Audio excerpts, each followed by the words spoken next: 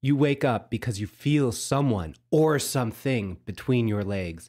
You feel a prick in a spot on your leg that has periodically hurt and scabs over. As you recognize the being as one of the little grays that take you and do unmentionable things to you, you leap out of bed.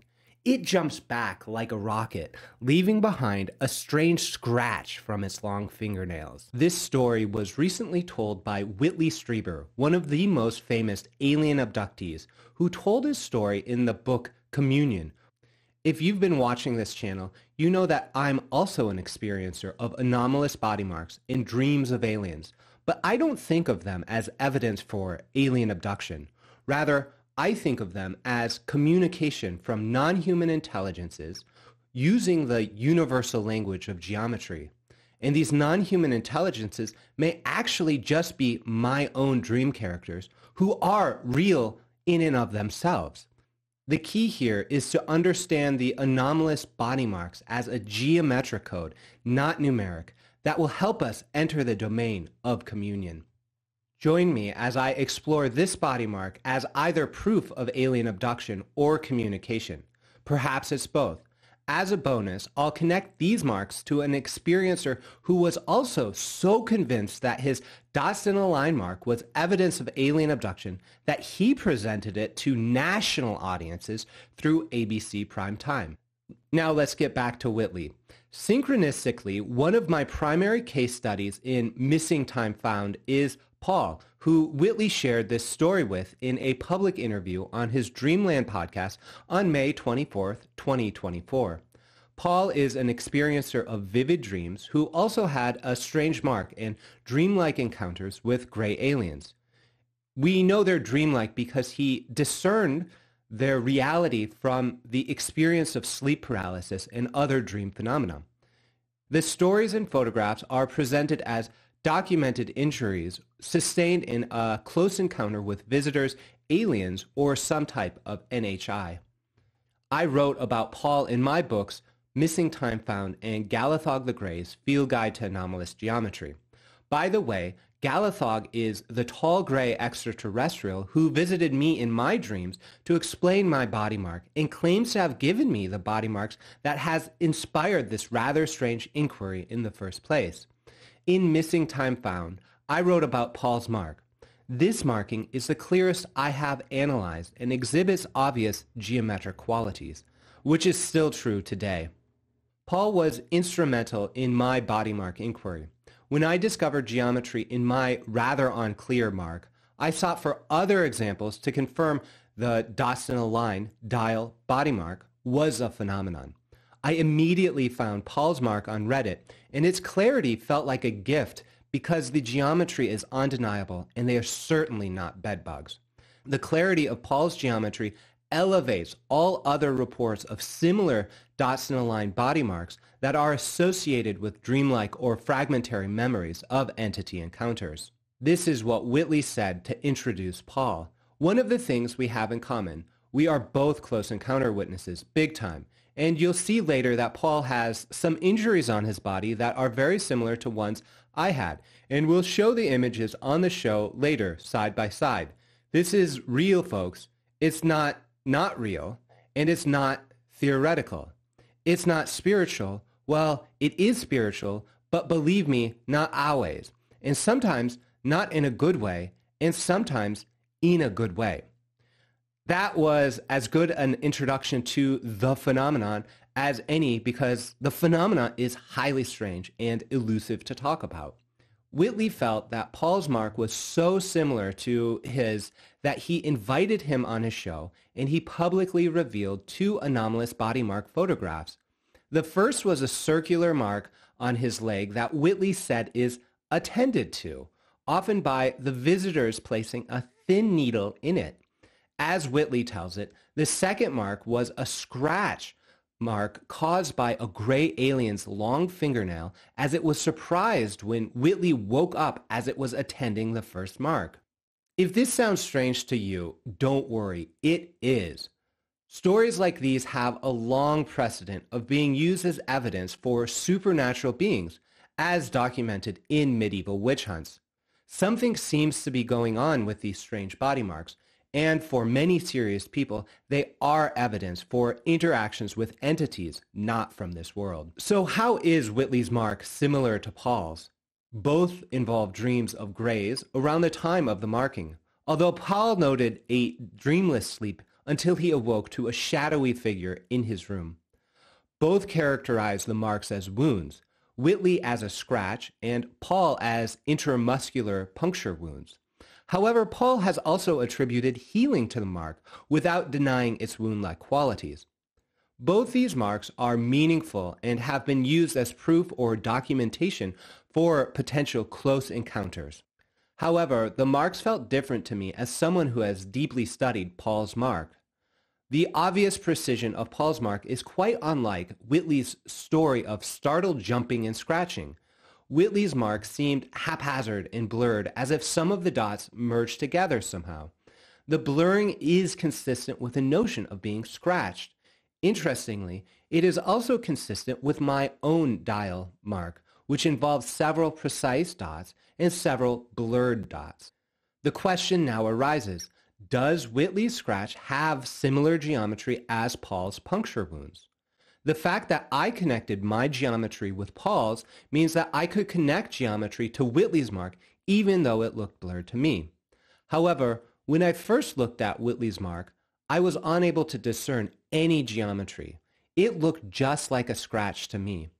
As a researcher, I must consider all possibilities, even skeptical ones. Perhaps he scratched his leg as he jumped out of bed in response to a hypnagogic hallucination.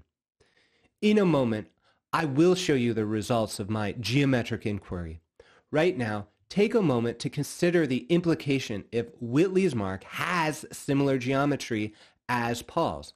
If his blurry scratch could be described by similar geometric drawings, would that mean they came from a similar paranormal source? Let's review Paul's body mark geometry first. Here is a raw photo of his leg. I enhanced the dots, then cut them out. Once they were abstracted from the photograph, I printed them out and drew on them to figure out how to draw them using only a ruler, compass, and pencil. Here is the final geometric construction for Paul's mark drawn on top of the abstracted dots. Another thing I can do with the abstracted dots is congruence testing. I will use my graphics program to rotate or scale the dots, then overlay them on others or geometric figures to prove that they are congruent. If I can overlay the dots on a geometric drawing of them, then I can know many mathematical things about the body marks and compare the figures with other figures. I can also relate them to a single number system based on assigning the number 1 to the width of the entire figure. In other words, the geometric drawing receives the communication in the universal language of mathematics. Geometry is an art and a science which has many different solutions for the same problem, but I use the same techniques for all my analysis. First, I draw a line through the farthest dots. Then I use that line as a radius to draw 2 overlapping circles, which is a form called the Vesica Piscis. My dreams with Galathog the Grey taught me a simple strategy based on the bisection of a line, which means to cut it in half, or else cutting it in the golden section, which means to divide it according to the golden ratio. Paul's mark can be precisely drawn using this technique in very simple ways, even though it may look complicated to start. Interestingly, the dots seem to deviate from meaningful intersection points in the geometric drawing. Notice how some align above or below the horizon line, or to the left or right in meaningful distances. The deviation seemed like an alien code that I have not yet cracked. Here is an abstract drawing of what I think the framework might be, which is sort of like the lines on a notebook page. What do you think? How could you make sense of the geometric precision of Paul's body mark? To be honest, when I first looked at the mark, I didn't think Whitley's would have a geometric precision similar to Paul's. I thought that a comparison between the two would show that Whitley's lacked geometric precision. But then I deep dived into triangles associated with alien abduction and realized how I could draw them using only the Vesica Piscis. I realized that Whitley's mark might actually imply a triangle and not a line, and therefore may be both similar and different than Paul's. Here is Whitley's scratch from a gray alien doctor's long fingernail who was attending to another body mark on his legs by placing a long thin needle in it while he was sleeping, and was startled by Whitley when he woke up from that sleep, leaving this scratch behind as it scuttled off like a rocket into the bathroom. I enhanced the bottom dots, which are faint but discernible. Then I abstracted all the dots and printed them out or overlaid them on Paul's dots in some of the prints to compare the geometries. My first step is to draw the line between the furthest points, then use that as the radius of intersecting circles to compose the vesica Piscis around that figure. Synchronistically, Strieber advertised his book about Jesus right before the body mark conversation with Paul, which had the vesica Piscis on its cover. The first thing I noticed was that the mark was not a line or a triangle. Rather, it was an arc of a circle whose radius is defined by the width of the mark. This one fact alone is incredible and worth noting. The arc of the scratch is defined by a circle whose radius is the length between the furthest dots. The shape of Whitley's scratch in relationship to the circle that defines its arc is interesting because the arc defines 1/6 of the defining circle. In other words, you can generate the flower of life and equilateral triangles from the basic construction implied by Whitley's mark. I imagined Whitley's mark like the bulging end of an equilateral triangle. The construction reminds me of a recent construction I made for Jimmy Blanchett's footage of light orbs in triangular formations. Here is a similar construction for his golden ratio craft, which consists of 3 light orb UAPs. Isn't it similar to this construction for Whitley's mark? I noticed how the center of the scratch felt symmetrical, so I used my graphics program to reflect half the marks and overlay them on the other. There does seem to be some overlap between the sides, although it's not perfect.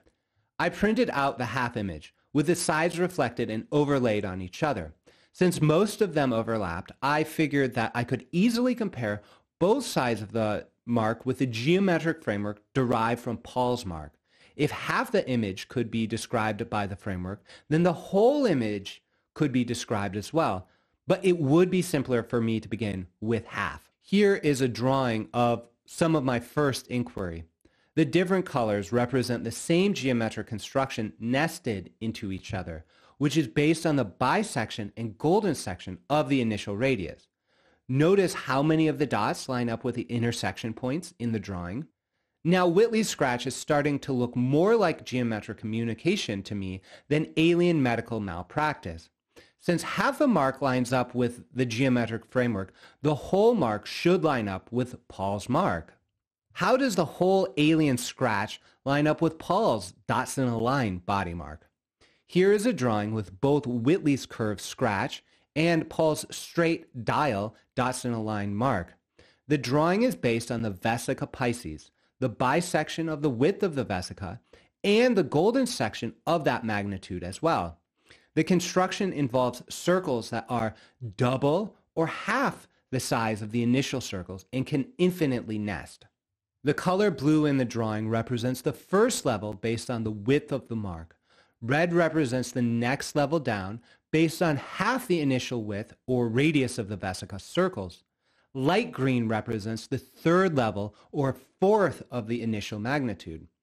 Dark green in this drawing represents an equilateral triangle based on the circle implied by the curve of Whitley's scratch.